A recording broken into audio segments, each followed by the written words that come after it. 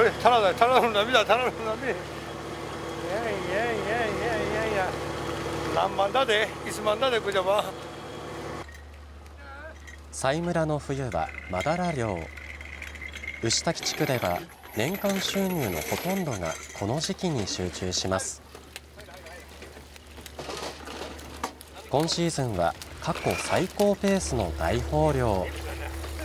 漁師たちも自然と顔がほころびます。大畑彩美さんの夫高道さんも浜で水揚げに汗を流していました。1000本以上は確実なんですけど、積み切れないで嬉しい感じですね。嬉しいですね。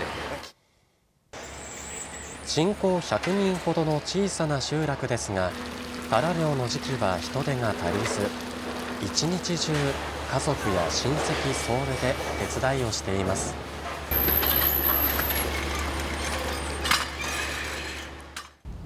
一方、あやみさんは春から夏にかけてみんなでホップ栽培をしてきて収穫できて、本当にビールができたっていうのが一番届いた時がやっぱり嬉しい。夏に収穫したホップで醸造した新作ビールが完成しました。うまい。飲めば飲むほどうまい。いや本当にうまいわ。マジで。本当美味しい。これ今年の本当うまいわ。村の名物を作りたいと始めたクラフトビール。仲間と手探りで進めてきた取り組みがまた一つ実を結びました。他にも十和田市にある星野リゾート奥入瀬渓流ホテルの料理に佐井村産のホップが使われました。脂が乗ったサバを引き立てる赤玉ねぎのピクルスの材料として苦みと香りに深みを加えています。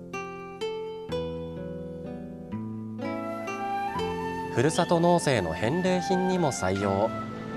カタログ作りなどの日々を過ごす中、あやみさんはある思いを抱えていました。今はホップとビールの仕事が中心にはなってるんだけど、くるくる佐井村って地域おこしを目的にした団体なので、漁業のことをやってもいいわけだし、今活用できてないような魚に付加価値をつけて売るとかさ、そういう仕組みを作るとかね、漁師と外の人をつなぐとか、別にそういう仕事を生み出してもいいんですよ、くるくるの中でね。漁師の家族として漁業を支えること。ホップ作りの経験から次のステップが見えてきました。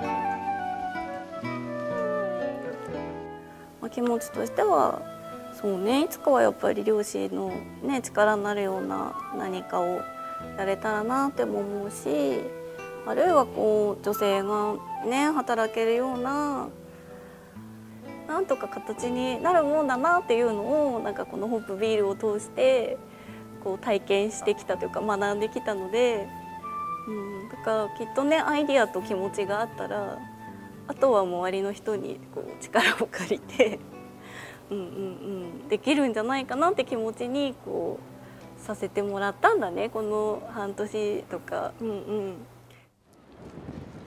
ふるさとになった佐井村のために新しい挑戦が始まります。こんな空一面